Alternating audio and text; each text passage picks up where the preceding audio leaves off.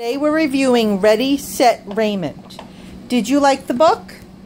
It's very much. Why did you like the book?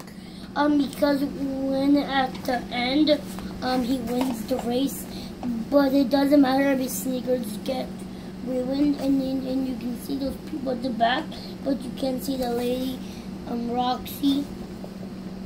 Oh, because there's 3 stories in there, right? Yeah. The last story is he wins the race. How about the first story? What does he always do? He always runs, and then the next story, He's always, it's the fast. He's always fast.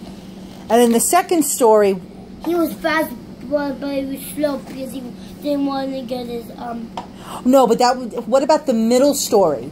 Who did he meet in the middle story? In the second story, who did he meet? second story. Remember, he was fast, and then who did he meet and bring cookies to? The girl.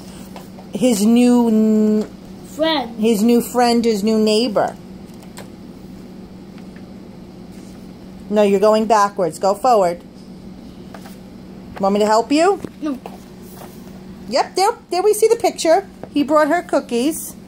So did you like this book?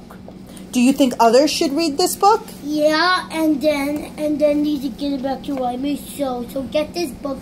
Oh no, you own it. Mommy bought it. So do you think others should buy it, or should they rent it from the library?